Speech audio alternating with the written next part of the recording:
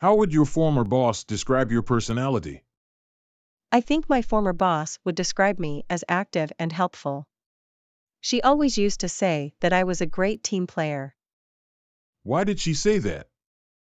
She said that because I enjoy working in a group and I like helping my coworkers.